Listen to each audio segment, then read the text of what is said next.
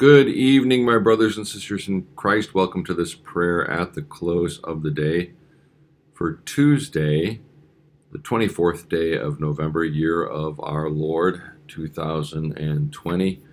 I do pray this finds you well this evening. And just a reminder that there will be church tomorrow night to give thanks as we come together on the eve of Thanksgiving. We will have the service of prayer and preaching, doing all the neat things we normally have been doing over the last couple of months. Also, you'll be able to watch it right here at 6:30 tomorrow on Facebook Live, and it'll be shortly thereafter. It'll be posted on our YouTube channel. Again, I do pray this finds you well. In the name of the Father, and of the Son, and of the Holy Spirit, Amen. The Lord Almighty grant us a quiet night and peace at the last. Amen. It is good to give thanks to the Lord, to sing praise to your name, O Most High, to herald your love in the morning, your truth at the close of the day.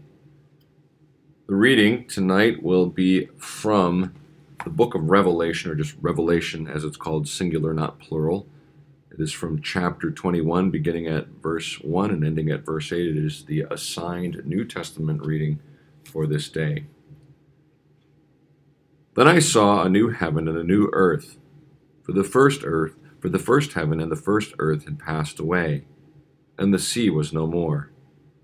And I saw the holy city, New Jerusalem, coming down out of heaven from God, prepared as a bride adorned for her husband. And I heard a loud voice from the throne saying, Behold, the dwelling place of God is with man.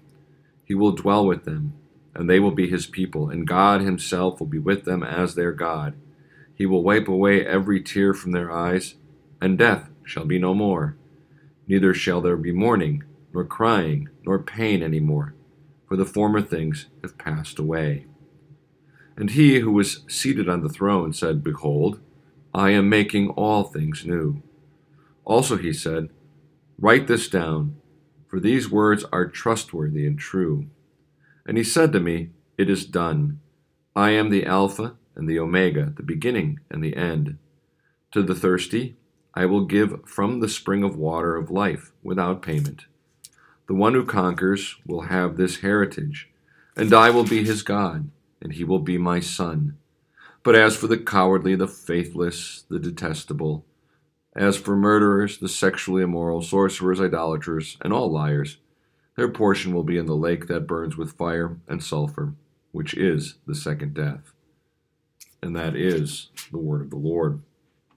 And just a couple of things about Revelation. This is the time of year in the daily lectionary that we read from, in particular the back end of Revelation. We hear about the restoration of all things. And just a couple of words of caution about this book. First of all, as you heard me say, it's just one of my pet peeves. It's a singular. Revelation, the word is apocalypse. The apocalypse of John, that's what it's called in my Greek New Testament. Really, the first line is the apocalypse, the revelation of Jesus Christ. Anyway, the genre of Revelation is what's called apocalyptic literature. And unfortunately, I think a lot of Christians gravitate, because it's mysterious, they gravitate towards Revelation because it's mysterious and there's this crazy symbolism in it. And you can practice what I call eisegesis. I'm the only one that calls it that. That's when you read into the text instead of letting the text speak to you. That's exegesis. We want the meaning to come out of the text. And we all can be guilty of that as we use any biblical text, but in these apocalyptic literatures, it's easy to do because they're so symbolic. There was a time in the church where even pastors, priests, didn't proclaim Revelation, didn't really study it in great depth till they've been a priest or a pastor for a while because it's so symbolic. And you really need to be familiar with the other apocalyptic literature, in Daniel, in Ezekiel, and there's a couple of extra biblical writings also. Maybe some of the things, certainly that Christ says, that talk about the last things, and he says it very clearly, and that's kind of our starting point, what he says when he walked among us, our Lord Jesus Christ. So be careful. You have to understand the genre. It's like reading the Psalms. They're poetry. So they're highly metaphorical. Of course, poetry often omits words and phrases, and you fill in the gaps. Context tells you a lot. That's a little more difficult in Revelation, letting context speak to you. And Revelation is also cyclical. It kind of keeps circling back on itself. It's not linear, and it's not a narrative. There are narrative bits in it, particularly at the beginning and a little bit here. But that narrative is bound up in all this symbolism. So please be careful when you read it or study it. Don't make that the place where you start if you're new to studying Scripture. Don't start at Revelation. In fact, people often are well-intentioned. They just want to pick up the Bible and start reading. They make it through Genesis. They might even make it through Exodus, and then they get in Leviticus. That's kind of where they stop. And then you get to Numbers, and that's really where you stop. Have a pastor that you trust and have some training behind him. Maybe help you read through Scripture and kind of give you the history of it and the how it's laid out. It's not collected for us in a historical order at times. So just be cognizant of that and be very careful.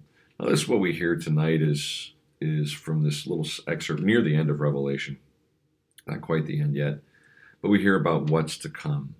And it really is wonderful and comforting. And Revelation, as scary as it can be, is really meant for God's people to be wonderful and comforting. We hear about how He's protecting us, how, yes, bad things are going to happen, but in that, we're going to be guarded, we're going to be protected. And then, ultimately, what went wrong with the fall after our creation is finally restored. Our fellowship through Christ is fully restored. We are with God again. He is with us in a way that we can't know now. Now He's hidden. He has to be. He's hidden in the life of His church, in the proclamation of the Word and the sacraments. But we will finally get to see Him. We'll get to see the Lamb, Jesus Christ our Lord, as He actually is, fully exalted. And so we see a new heaven and a new earth. This tired old earth will pass away. The sea won't be anymore. The sea is a metaphor for death throughout Scripture. You see the holy city, the New Jerusalem, coming down from heaven. And remember, this is symbolic. There are literal aspects to it, but what it will actually look like is difficult to see. But the overarching theme is that we will be with God. God's people will dwell with God in the holy place, in the holy city. Coming down out of heaven from God, prepared as a bride adorned for her husband. That's what happens to us in our life in Christ. That's language not only from the Old Testament, but places like Ephesians. We are the bride of Christ. He is the groom. And then we hear the loud voice saying, the dwelling place of God is with man. That's how it should have been. That's how God intended it from the beginning. But the fall separated us. He will dwell with them, and they will be His people. And God Himself will be with them as their God. And then this wonderful promise, which has already been stated in Revelation, that He will wipe, and we see it in Christ as He walks among us. He's already doing this, that He's going to wipe away the tear from our eyes. Death will be destroyed. He holds it captive. He broke it open. It has to do what He says, and eventually He will destroy it. There won't be mourning. There won't be crying. There won't be pain. Those things, which are things of this world, will have passed away. And then we hear the Lamb seated on the throne. Behold, I am making all things new. Write this down, so we're reading it today. It is done. I am the Alpha and the Omega, the first and last letter, Alpha and Omega of the Greek alphabet. So He's always been, and there's nothing. He is everything in between, the beginning and the end, everything in between. He is the eternal God. And then we hear about baptism. To the thirsty, I will give from the spring of water of life without payment. We hear echoes of Isaiah in that text. We hear echoes of Jesus with the woman at the well. And then to the one who conquers, I will give this heritage. That's you and me in our baptism. It's you and me as we just live our lives confessing the faith, yes, in our weakness. And then at the end, this wonderful, and don't think of it as a warning about you. You, like me, remain a sinner in this life, and you will struggle with sin until you die. We don't turn ourselves over to it. We struggle against it. We struggle against temptation. We fall very often. He's not talking about you, because I'm certain, you probably told a lie. Let's scratch the word probably. Maybe it has been many, many years, but you told a lie. You've not trusted in God at times. It makes you an idolater. You've run somewhere else to look for help. Sorcerers, the word there is pharmakia.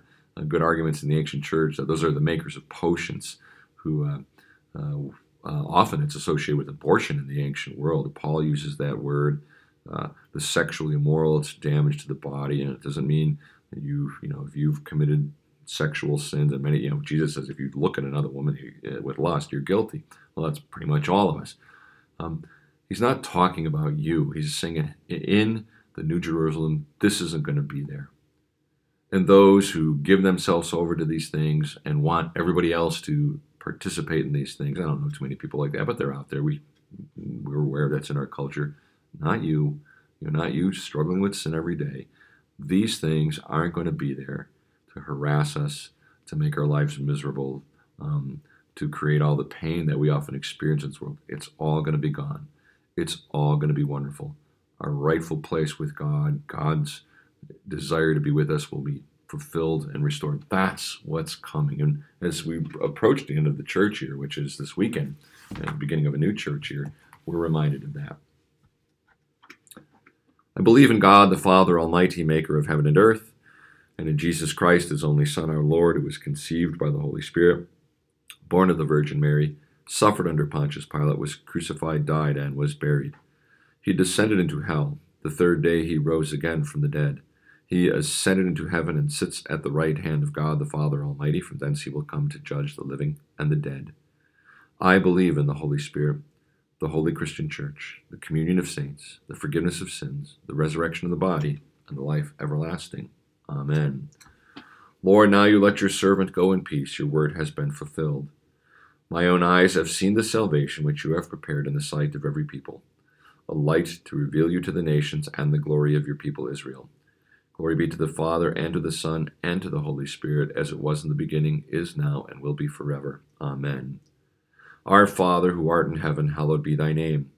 Thy kingdom come, thy will be done on earth as it is in heaven. Give us this day our daily bread, and forgive us our trespasses, as we forgive those who trespass against us. And lead us not into temptation, but deliver us from evil. For thine is the kingdom and the power and the glory forever and ever. Amen. Lord God, Heavenly Father, on this Tuesday night, we pray that you would strengthen us by your Spirit, that we might be delivered against temptation from the attacks of the evil one. We ask you to be with those who are caught in the grips of sin, the despairing, those who are addicted and caught in the grips of Satan, for the tortured and the oppressed, those tortured by sin and those tortured by those who seek to suppress your light in the world, which cannot be done. We ask you to stand by them, forgive them, strengthen them, help all of us to stand firm in these dark and latter days. We ask you to be with those who are crying out to you for healing this night, for Haley, Penny, Gary and Karen, Tiffany, Carol, and all who call upon you. We ask you, according to your gracious will, to heal them. Be with the nurses and doctors who are caring for them. Be with those who are close to death, especially a friend of the congregation, Louis. We ask you to bless him and to keep him mindful of your love and your victory even over death itself, and bless him and his family with your peace. Heavenly Father, we ask you to stay the hand of this pandemic.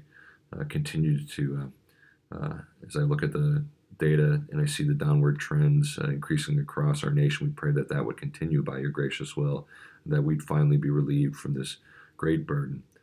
All this we ask in the precious name of Jesus, who lives and reigns with you and the Holy Spirit, one God, now and forever. Amen. Visit our dwellings, O Lord, and in your great mercy defend us from all perils and dangers of this night. For the love of your only Son, our Savior, Jesus Christ. Amen. I thank you, my heavenly Father, through Jesus Christ, your dear Son, that you have graciously kept me this day. And I pray that you would forgive me all my sins where I have done wrong, and graciously keep me this night. For into your hands I commend myself, my body, soul, and all things. Let your holy angel be with me, that the evil foe may have no power over me. Amen. Let us bless the Lord. Thanks be to God. I'm going to sing the last stanza of hymn number 677. There's 8 stanzas in all. I will sing stanza 8, 677, for all the saints. From earth's wide bounds, from ocean's farthest coasts, through gates of pearl streams in the countless host, singing to Father, Son, and Holy Ghost, Hallelujah. Hallelujah. Praise the Lord indeed. With that, my brothers and sisters, I bid you a pleasant evening, and by God's grace, we'll see you tomorrow night. God be with you all.